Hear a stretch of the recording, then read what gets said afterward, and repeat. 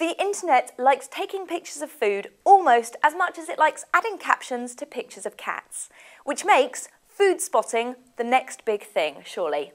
You'll pay for being an early adopter though. The related app is sparsely populated, and the recently released Android app is pretty damn crashy. But stay with me, because in a couple of months, everyone's going to be talking about it.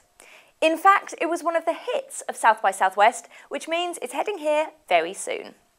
Foodspotting strips restaurant recommendations right back. It all hinges on you taking a photo of your individual dish, and then adding details such as where you are. If you're in the mood for inspiration, you can search for entries near you, and then add whether you want it, nom it, think it's a great shot, or if it's a great find. As I said, it can be pretty crashy, but there's something brilliant about seeing what individual dishes look like, rather than just a generic restaurant recommendation. The iPhone app actually has more functionality and is more stable, so if you're in that camp, check it out.